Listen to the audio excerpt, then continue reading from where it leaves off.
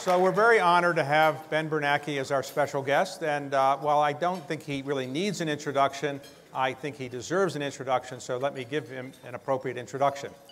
Obviously, he served as the chairman of the Federal Reserve Board from 2006 to 2014. He was the 14th chairman of the Federal Reserve Board, and before that, he had a distinguished career in academic life and also in public service. So let me take you back to the beginning. He is a native of Dillon, South Carolina. And how many people know where Dillon, South Carolina is? Okay. So you all know that's where south of the border is. And any of you ever driven down?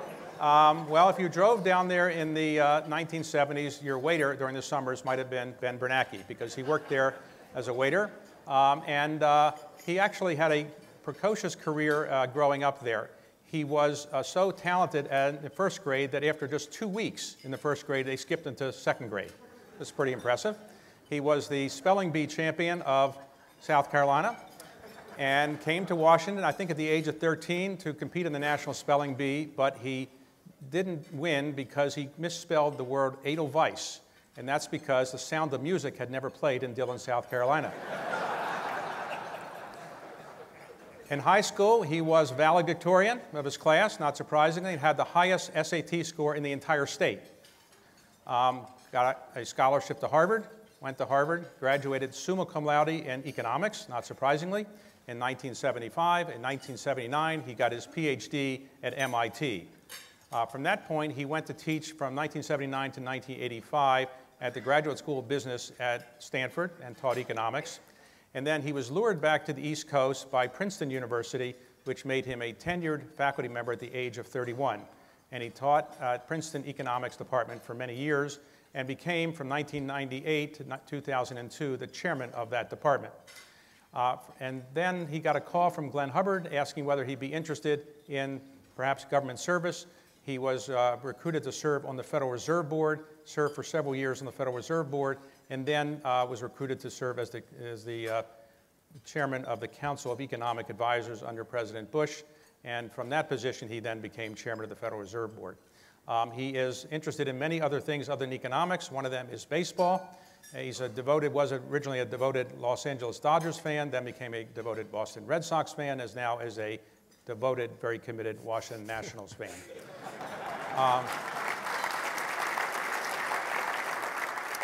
And I should say he's also a distinguished author. He's written many great books on economics. His specialty was the Great Depression. He later became, obviously, a specialist in the Great Recession. We'll talk about that as well. But I would like to recommend this book that he's written and I've read, and it's quite good, The Courage to Act, which he actually wrote himself. Everybody who writes a book these days doesn't write it himself, but he did. And I highly recommend it if you want to get a picture of what happened during those days, the Great Recession. So let's start, and thank you very much for coming. That was an unbelievable recitation of my CV. It was pretty accurate. I don't know. Yeah. Yeah, exactly. So one day you wake up and you're the most powerful man in the financial world, and the next day you're driving your car to Brookings. So do you really miss the power that you had at those days when you were running the Fed and running the financial world? No, not at all, because the power, there's the power over here and the responsibility over here. You know, I like now I can get the newspaper in the morning, you know, and look at the story and say, gee, that's a significant problem. Somebody ought to do something about that. You know? Well, in thinking about that, did you ever say, well, geez, maybe I'll just send an email to Janet Yellen and say, here's some advice, or you stay out of that? No, I wouldn't do that. Did any of your predecessors ever call you with advice? No. I mean, I met occasionally with Alan and with Paul, more as a courtesy than anything else. The only advice I got from Alan Greenspan was the last day before he left, we had breakfast together in his private dining room up by the cafeteria at the Fed. And he told me, he said, the one thing I would tell you, he says, always sit at the table so you can see the clock, because then you know when the meeting's over and you can get to your next meeting. So that was pretty much all the advice I got. Well, that's good. Well, that was pretty good advice. Yeah. So I do want to get into the Great Recession and so forth, but I feel you have such an interesting background. I just would like to go through some of the things I mentioned. What was it like growing up in Dillon, South Carolina? It's not a big metropolis. You were a very modest-sized Jewish community there. Mm-hmm. So what was it like, and did you actually serve dinners and so forth at the south of the border? Well, sure. So my my family had been there since 1941 when my grandfather moved and bought a drugstore there. And my father and uncle were the town pharmacists. They were known as Dr. Morton, Dr. Phil, because there was only like one doctor in the entire town, and so people would come to them and ask them for, medical advice of various kinds. And it was a small Jewish community. There were, we had, I don't know, about 50 people within 20-mile radius. So it was, in some ways, it was like being a fish out of water, in some ways, and that made me want to look at the bigger world. But in other ways, it was actually a very interesting formative experience because, it's not a rich area. A lot of people work really hard. I worked construction. I waited tables. I did wait on tables at south of the border. I was even Pedro. Pedro is the mascot. Right. You can tell by my coloring and my beard, I actually had the right look. So I did that a couple of times. Who were the best tippers in those days? The best tippers were the guys from, so south of the border, it's south of the North Carolina-South Carolina border. It's halfway between New York and Miami. And so you had the snowbirds coming down, driving down, and it was a 2-day drive in those days. People didn't fly. And they would stop and stay overnight south of the border. So these guys, who, New Jersey, New York, those were the best tippers. Southerners are wonderful, hospitable people, but they are lousy tippers. Okay. Yeah. So I guess the private equity people, they were good tippers, right? Well, they didn't identify themselves at the time. Right. Did they have private equity? No. So, okay, so you do extremely well. And I want to make sure I got the facts right. On Edelweiss, did you never heard of the word, I assume, when you were asked? No, I did not. So you were the spelling bee champion of South Carolina? I was indeed, and I was very disappointed at losing. The national finals was in the Mayflower Hotel, not too far from here, and I missed that word, and I was very disappointed because the winner got to be in the Ed Sullivan audience and acknowledged from the stage by Ed Sullivan. So that was but whoever won probably didn't wind up becoming chairman of the Federal Reserve. No. Or anything like that. Spelling is not the major qualification. Right. Okay. All right. So when you were in high school, you got a 1590 out of 1600 on your SATs, the highest in the state. So missed one question. Missed one. Would you ever wonder what it was? I have no idea. So did you practice? Like today, a lot of people have these tutors and so forth. Did you have a lot of tutoring? None whatsoever. No. No, I didn't even know what was going on. It was like, what are we doing tomorrow? We're going to go over to take this test. Okay. Yeah. Okay. I don't know. So I'm good at taking tests, actually, but not everything in the world, but some things I can do. So it turns out, as you can reveal in your book, that going to Harvard was not something that was on your mind, but an African-American who had befriended you, who had gone to Harvard, really persuaded you. And I point that out because, it wasn't actually the case that, let's say, a lot of African-Americans were mixing with white Jewish families in those days. No. But how did this friend become so close to you? Well, his name is Ken Manning, and he's now a professor at MIT. And his family knew our family through the drugstore where they traded. And Ken was and is a very brilliant, precocious man, and he had gone several years earlier to some kind of program which got him eventually into Harvard, and then he went to Harvard Graduate School, and now he's an MIT professor, as I said. And he took it on himself, to persuade my parents that I should go to Harvard. And I was, at the time, had no idea of how that might happen. And he sort of pressed it and convinced everybody. And so you applied and you got in? Yeah. Did you apply anywhere else? Or? Yeah, no, I applied a lot of places, yeah. I did okay. You got in everywhere, of course. I did okay, yeah. And so the story is that your mother was afraid you might lose your Jewish identity if you went to Harvard. Didn't she know everybody at Harvard is Jewish, or she didn't know that? I don't know. Maybe it wasn't quite as true in 1971. I'm not sure. All right. So she was most afraid that I didn't have the right clothes. So she had this image of like 1950s Harvard, where people have little beanies and they're all dressed up and they have valets and everything. But of course in the 70s at Harvard, everybody was wearing blue jeans and smoking dope and all kind of stuff. And anyway, so if she'd known that, I wouldn't have gone at all, probably. But. So you get to Harvard, and you're a lot of kids from fancy prep schools and so forth. So were you intimidated, or not really? Sure I was.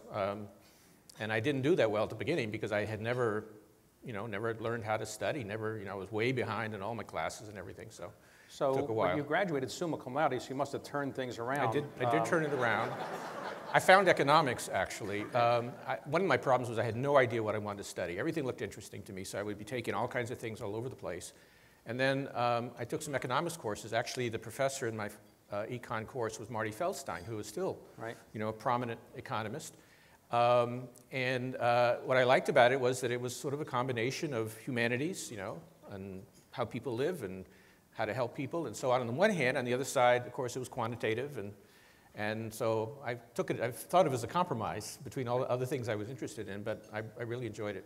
All right, worked out okay. Worked out okay, And I so guess. then you had the choice, do you go to get your PhD at Harvard or MIT? And MIT was the place you chose. How come you chose to go to MIT? Well, Dale Jorgensen, who was my senior thesis advisor at Harvard, said, go to MIT, it's the best place. MIT is very interesting because, we wouldn't expect to see a top economics department in an engineering school. But Paul Samuelson, the famous economist, had come there as a young man, and he had brought others there. And at the time, when I was there, it was really a hothouse of talent.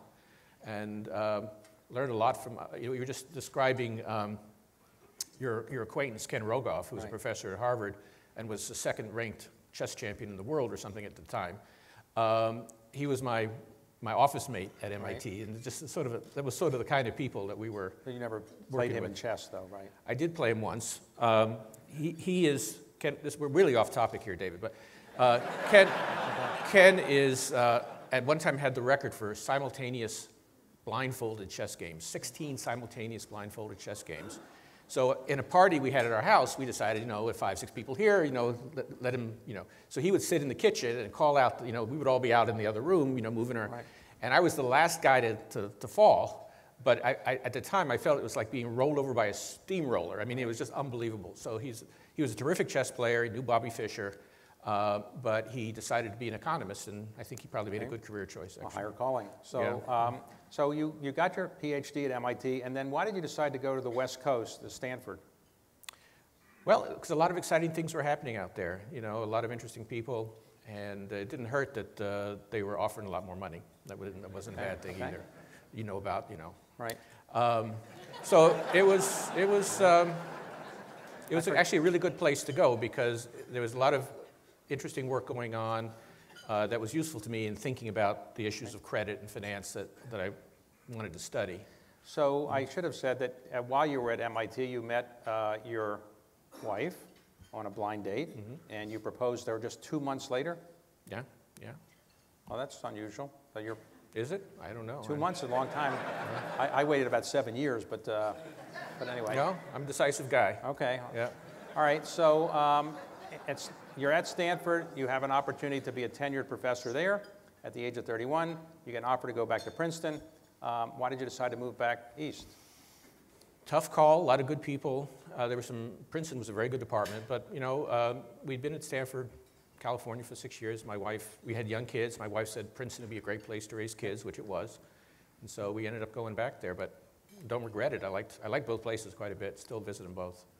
And you say in your book that you ultimately became the chairman of the economics department, and your big decision was whether you have donuts or bagels at the economic That was very conference contentious, meetings. yes. Yeah. So how did you decide to specialize in the Great Depression as an area of expertise? Well, it actually probably goes back to in graduate school, you didn't mention Stan Fisher, who you're going to get to Stanley. All right. He was my thesis advisor, PhD advisor at MIT. People probably know he's now the vice chairman of the Fed, and he was previously also the central bank governor in Israel. But I went to see him, and I asked him, should I take up macroeconomics and monetary economics? And he said, he gave me a copy, an 800-page book of Friedman and Schwartz's famous monetary history of the United States, and he said, take this book, and if you can get through it without falling asleep, you should take this, you should be a monetary economist. And I read the book, and it was about the history of monetary policy and monetary economics in the United States going back to the Civil War, and including a lot of interesting stuff on the Great Depression.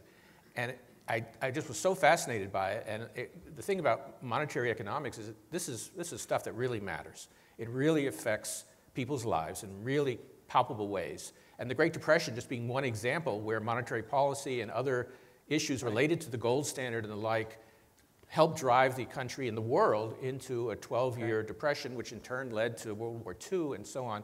So it was very exciting to me, and the Depression was a great puzzle, trying to understand how that could happen. And so I majored in these things and began to write about history, and I must say that one of the great lessons I learned was that the world is complicated, and history is a very important lens to look at what's going on. Okay, so you rise up, you're at Princeton, you're doing well, you're an expert in the Depression, and probably the greatest, the nation's greatest expert in the Great Depression. And then you get a call from Glenn Hubbard, who I think was then the head of the Council of Economic Advisors for President Bush 43, says, would you like to go into public service? And how did it come about that you got a meeting with President Bush, and how was your meeting with President Bush? Well, they were trying to fill a spot on the Board of Governors. People probably know that the board has 7 people who are appointed by the President, confirmed by the Senate, and the chairman is one member of that 7-person board. And they had a 2-year spot, basically, there. And the question was, would I be willing to consider being on the Fed board? And I thought to myself, well, I've been studying monetary policy my whole career. Maybe here's a chance to do something with it. And so I said I would interview. And so I went down to Washington. I talked to Josh Bolton, President Bush's advisor, who was actually, I saw here today. But then I went to talk to the president, and at one point he asked me a bunch of questions about... Did he ask you any questions that stumped you? No, he didn't ask me, but eventually after we got through the sort of simple questions about inflation and so on, he said, so do you have any political experience? And I said, well, sir, it won't count for much in this office, but I have served 2 terms as an elected member of the Montgomery Township, New Jersey Board of Education. And he said, well, that counts for a lot. That's very important work. And that was it. That sealed the deal. So he appointed me, and I explained to my wife that this was only going to be a temporary thing, a couple of years. I'd come back, and we kept our home in New Jersey, and I would drive home every weekend. Right. And I had an opportunity to be on the board and to work with Alan Greenspan and the people who were there at the time. So you're doing that, and then all of a sudden you get a call and say, would you like to be the chairman of the Council of Economic Advisors? I guess Glenn Hubbard was leaving, and did you have any second thoughts about that? No, see, the chairman of the Council of Economic Advisors, which, by the way, happened this week. We're going to have an event at Brookings, commemorating the 70th anniversary of that institution. It's like an internal consulting firm inside the White House, and what it does is it provides the president and the executive branch with guidance on a whole variety of different issues related to economics. And it's a great job. It's just a really interesting job to be the chairman of that. You get involved in all the policy discussions. So I was delighted to have that. I mean, this was, as far as I'm concerned, this was one of the best jobs in Washington for an economist. And so I expressed interest, and I told Princeton, 3 years, not 2, but I promised to be back. And I went over, and I was the council chairman for a while. So when you were doing that, you're meeting with the president, and I understand from time to time he would point out that you wear a dark suit, but you had brown socks. And he said, where'd you get those brown socks? And you explained where you got those brown socks. Well, they were tan socks. Let's be historically accurate. And I was in a meeting in the Oval Office, and I was trying to explain something, and I was in my usual very high-class way. I was wearing a gray suit and tan socks. And the president, I was nattering away about the GDP or something, and he leaned over and he pulled up my pants leg and he said, Ben, he says, this is the White House. He said, we have certain standards here, and why are you wearing tan socks with a brown or gray suit, as the case may be? And I said, Mr. President, well, I got them 4 for $10 at the Gap, and this is a fiscally conservative administration, and so on. So anyway, that was basically the end of that part of the meeting, and then we went on to some other things. But overnight, I conferred with Keith Hennessy, who was the deputy NEC director. And the next day, when the president walked into the Oval Office, every man in the room, including Vice President Cheney, was sitting like this and wearing tan socks. Okay, but you've given up tan socks for the time. I have. I can afford the black ones now. Okay, all right, great. Okay. So after doing that for about 2 years, obviously the president was impressed with your capabilities, and he asked you if you'd like to be the chairman of the Federal Reserve, replacing Alan Greenspan.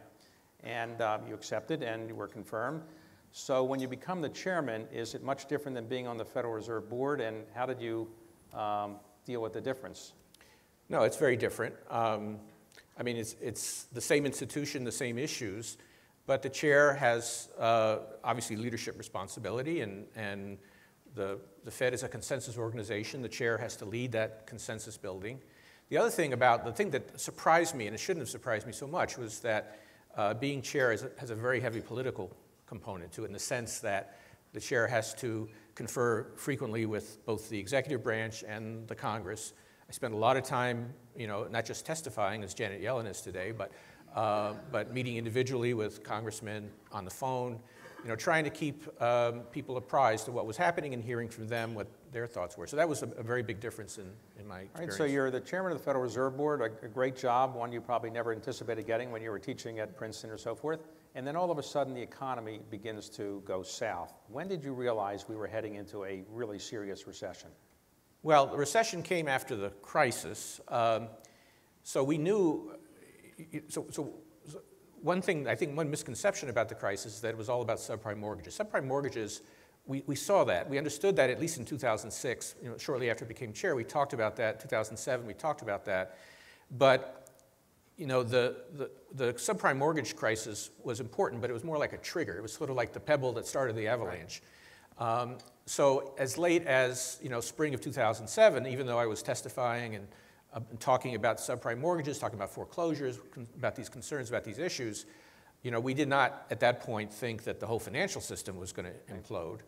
Of course, in the summer of 2007, there were a couple of hedge funds that were closed by Bear Stearns, and in August of 2007, BNP Paribas, announced that it couldn't value its subprime securities.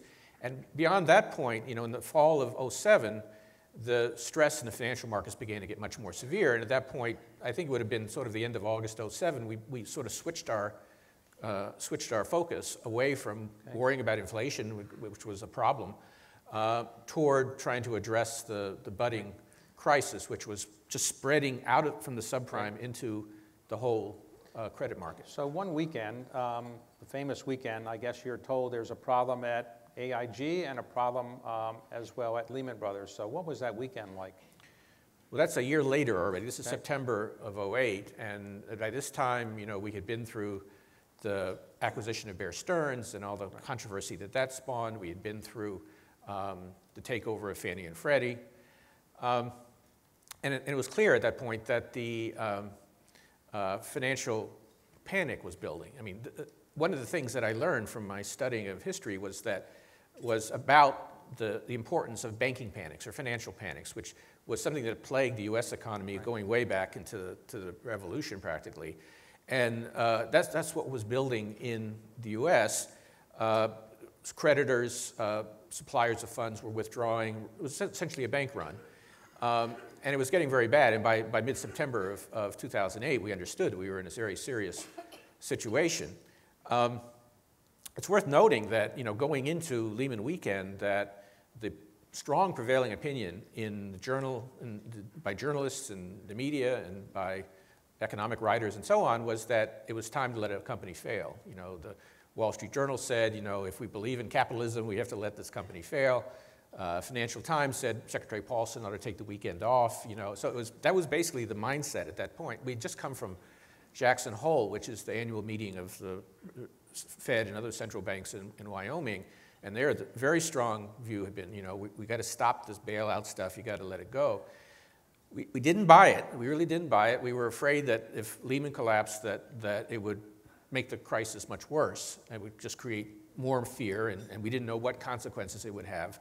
So we did try very, very hard to prevent the failure. We had 12 major Wall Street firms represented by their CEOs at the New York Fed, and we had 2 potential buyers for Lehman, Bank of America and Barclays.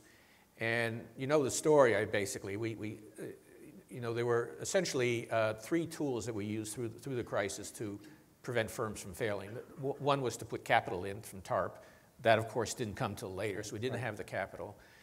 Second was to have the firm acquired by another firm, as we did with Bear Stearns, for example. But Bank of America basically said, there's such a big hole in the balance sheet, we can't conceivably do this unless you give us, a gift of a lot of money.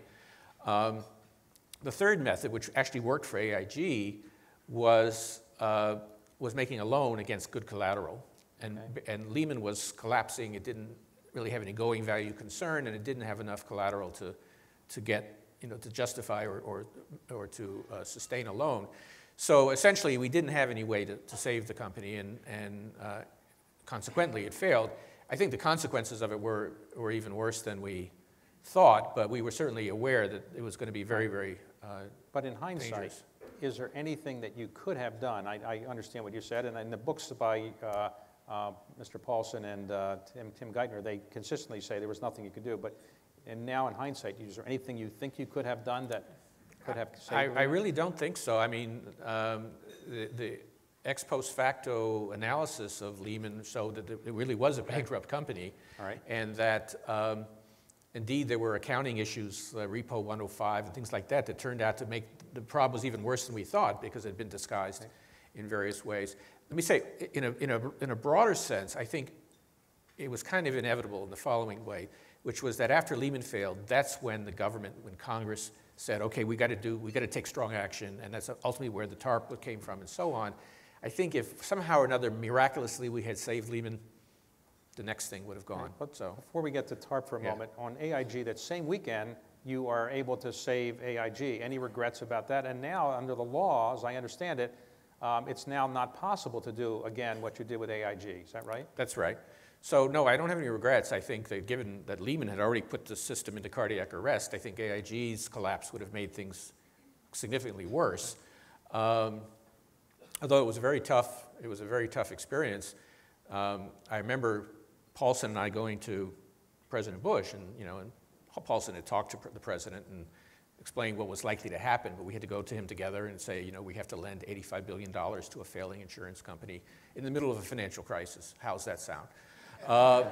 And to his credit, President Bush, said, you got to do what you got to do, and you do it, I'll explain it, but you need to go talk to Congress. So Paulson and I went to an ad hoc meeting of the senior members of the banking and finance committees from Senate and House, the leadership. And we went over there, and we had about 20 people. We were explaining, what was happening, what we thought we had to do. And we were taking questions, will it stop the crisis? We don't know. Will you get your money back? Well, we hope so. And after a while, the questions sort of petered out, and Senator Reid, had his face in his hands. And at this point, he looked at me and Paulson. He said, Mr. Secretary, Mr. Chairman, he says, I want to thank you for coming over here and explaining all this to us. It's been very helpful, and for taking our questions, he said. But he said, I want you to understand one thing. Nothing you've heard here tonight constitutes congressional approval for what you're about to do. He said, this is your decision and your responsibility. And it was a very, very lonely feeling, I have to tell you. But again, I think that while the AIG was the gift that kept on giving, we had the bonuses and all these other things that were just such terrible political disasters. But again, I do feel that if we had not done it, that it would have been even worse. Now, just to answer the other part of your question, the changes that had been made to the Fed's emergency lending authority, so-called 13.3 authority, would now prohibit that. But importantly, and we supported this, that has been replaced by a more formal mechanism called the Orderly Liquidation Authority that would allow the Fed and the FDIC to put a failing firm into receivership in a way that would take into account the implications to the rest of the system. So I personally am much more comfortable with having that, because then the Fed wouldn't have to take all this responsibility. It would be a much more formal and pre-approved approach. And so, no, I'm not concerned at all about the loss of that authority. So after the Lehman AIG weekend, ultimately you went to Congress for TARP authority. Were you shocked when the House voted it down the first time? Well, very unhappy, not completely shocked. I mean, obviously it was very unpopular. I talk in the book about calling a senator and saying, how your constituent calls going on this TARP issue. And the senator said, well, it's 50-50. He said 50% no and 50% hell no. But I just have to say that, while TARP is still poison, and on the campaign trail, if you voted for TARP, it's a terrible thing, it was one of the most successful programs the government's ever put in place. It stopped the crisis. it stabilized the financial system, and it made a profit. I mean, what else, you know, I mean, so obviously very unpopular, and I'm glad that there are now better methods for dealing with these problems, but I think it was Well, in the end, how much money was put up under TARP for? Well, the total amount was 700 billion was allocated, but I think in terms of banks, I think it was on the order of 250 billion. And how much did you get back for that? Got every penny back with interest and profit, yeah. So when you first went up to Congress to explain to Congress before the TARP actually passed that the economy was going to collapse, what was the reaction of members of Congress when you said it might go into a depression? Well, they looked pretty pale, you know. You know, we went and we explained, Paul Sid and I and Chris Cox, who was the head of the SEC, we explained. And I tried to be pretty, I was the one who had to explain sort of what the economic consequences might be of a complete meltdown in the financial system. And, you know, I tried to draw on my history and so on. So I talked about the Depression, but I also talked about other experiences like Japan and Sweden's crisis in the 90s and so on. And I think, and I shook them up pretty good, I think, but actually I sort of underestimated, I think, the impact, because the impact, of course, on jobs, on the economy was enormous. So after TARP was ultimately passed and was implemented and so forth, later you, as the chairman of the Fed, began another program which others have called, you don't like the name, quantitative easing, and you don't like the name because it's too hard to understand? Or well, I mean, it's not a big deal, but the quantitative easing was originally done by the Bank of Japan, and in many details which are not worth going into, it was very different from the program we had, and I wanted to emphasize that our approach was a different one. And you prefer the name of? Credit easing, because it was about trying to loosen up the credit markets, trying to get mortgage markets working again, for example. So in hindsight, you think credit easing number 1 worked, and credit easing number 2 worked, and credit easing number 3 worked? Well, I mean, I don't think that's really in serious dispute. I mean, all the academic studies have found that it did affect financial conditions and in turn affected the economy. I'm not saying it was a perfect tool. It was obviously something that was used because we were essentially out of ammunition in terms of interest rate cuts. But looking broadly around the world, you see that the two countries that did the best in terms of recovery were the US and the UK, which are the two countries who used this tool early on, and other countries like Japan and Europe have subsequently, you know, followed. Let's talk about the economy today. What do you think the economy's status is today? Are you worried about a recession? Are you worried about deflation? What is your greatest concern? Well, we have a very interesting situation, which is in some ways analogous to where we were in the 90s, which is that the domestic US economy looks to be in pretty good shape. It's being driven by a fairly strong household sector. You know, jobs have come back, you know, wages are beginning to rise, debts have been paid down, you know, markets are stronger, certainly compared to a few years ago.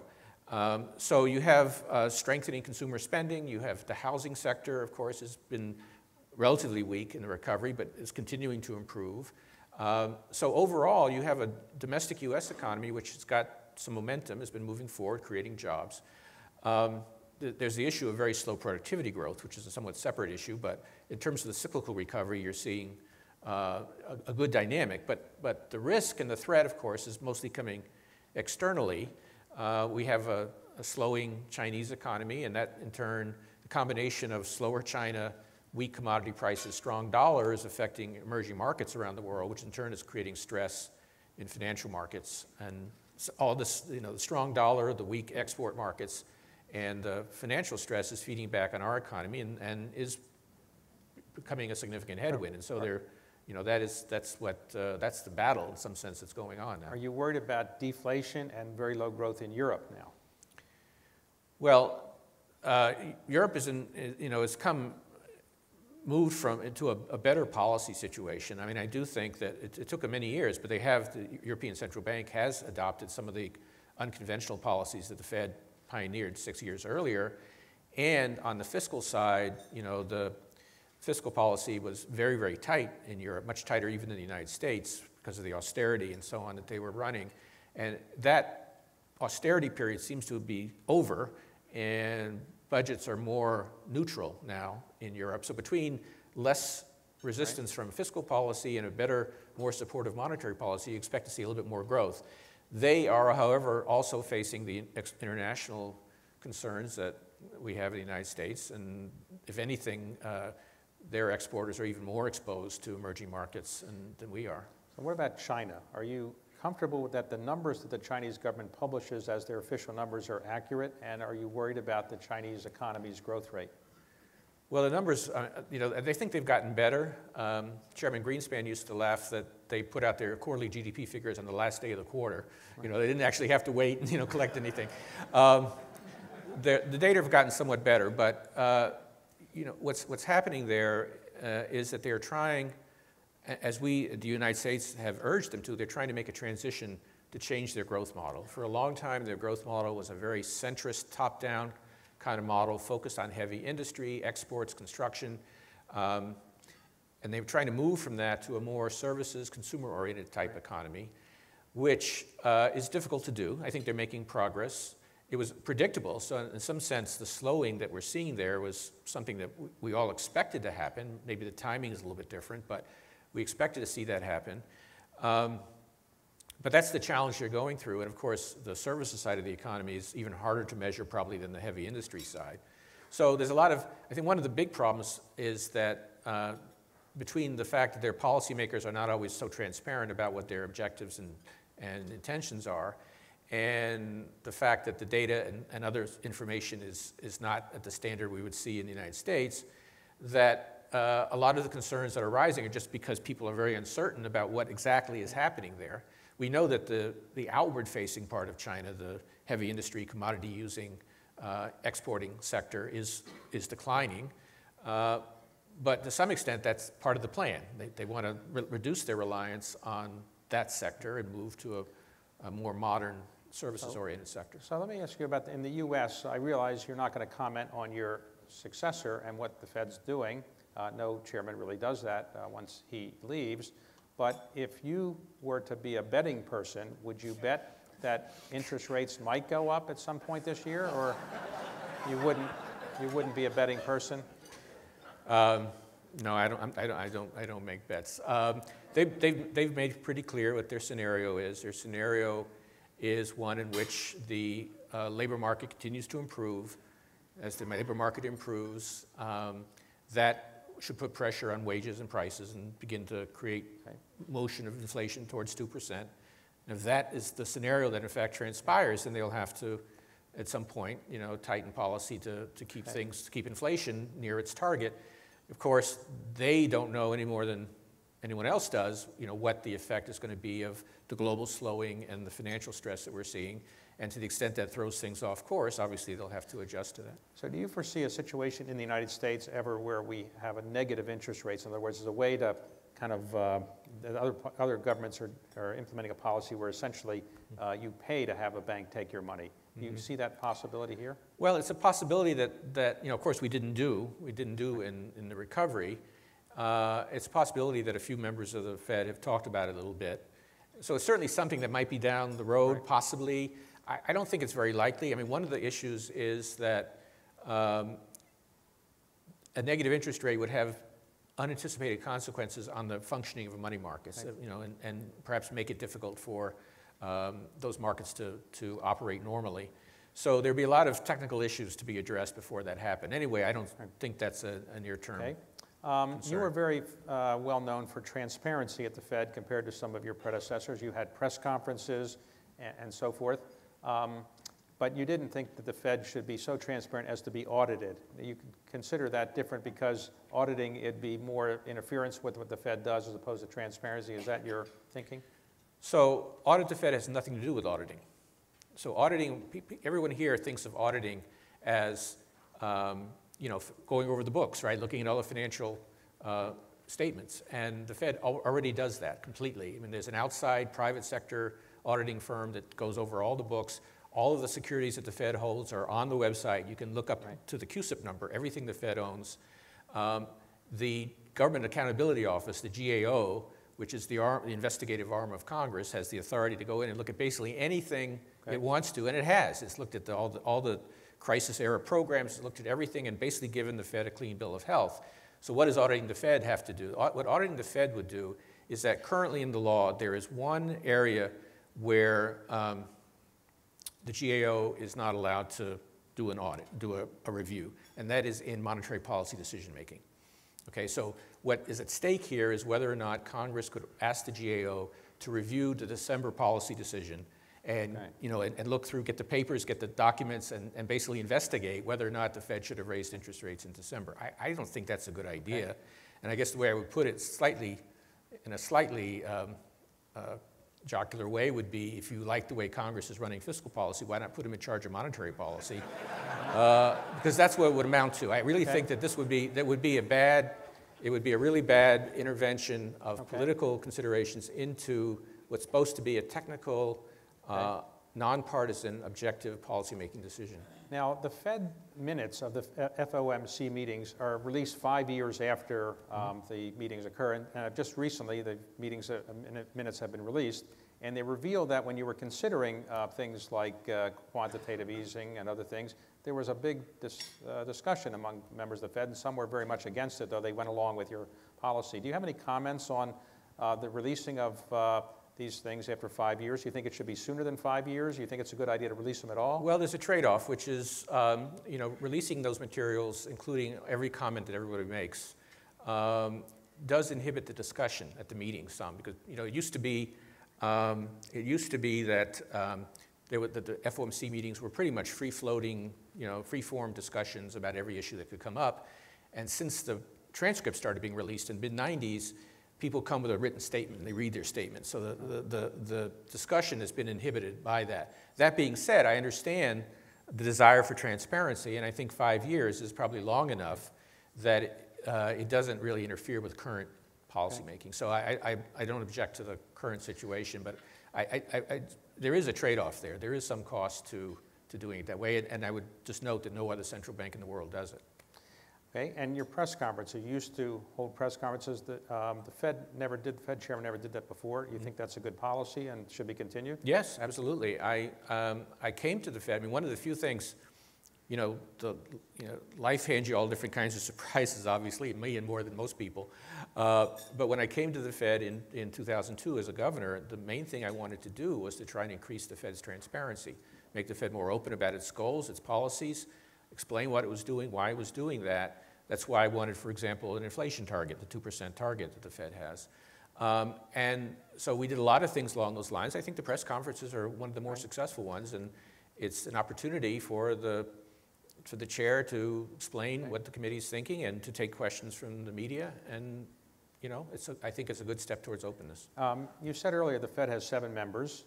But for a while, it's only had 5 members because the Senate doesn't seem to want to approve any more members. Can the Fed operate very long for just 5 members? Well, we operated with 5 members. I mean, through a very difficult period, we operated with 5 members from basically my entire chairmanship throughout the crisis. So it can be done, but it's unfortunate that there seems to be a habit now that in the last year and a half or 2 years of the president's term, he can't get anybody approved for the Fed board, and that does leave the Fed shorthanded because the Fed, besides making monetary policy, has many other responsibilities in regulation and supervision and other areas. And if you're going to hold the Fed responsible for doing these things well, you need to make sure they have the people in place to make those decisions. So when you're chairman of the Fed, it'd be very embarrassing if the chairman of the Fed had a policy that he couldn't get the rest of the Fed to go along with. So do you kind of talk to people in advance and say, this is what I would like you to do? Or do you just kind of say, here's what I want, and they fall in line? No, you have to, Janet apparently calls pretty much everybody on the committee. I used to call, not everybody necessarily, but I made a lot of phone calls, a lot of discussions on the hallway where the other board members are. The Fed is a consensus organization. The idea, long-standing idea, is that the chairman tries to bring along the whole committee or as many people as possible to create a central plan that everybody, or most people can support. In doing so, there's a lot of consultation and people, of course, individual members who are influential and can make a good argument, eventually begin to bring people over to their side, and it's a little bit of inertia, but over time, influential members of the committee can shift the consensus. Did you ever call up a vote for something and you didn't know what the outcome was going to be before you started? No.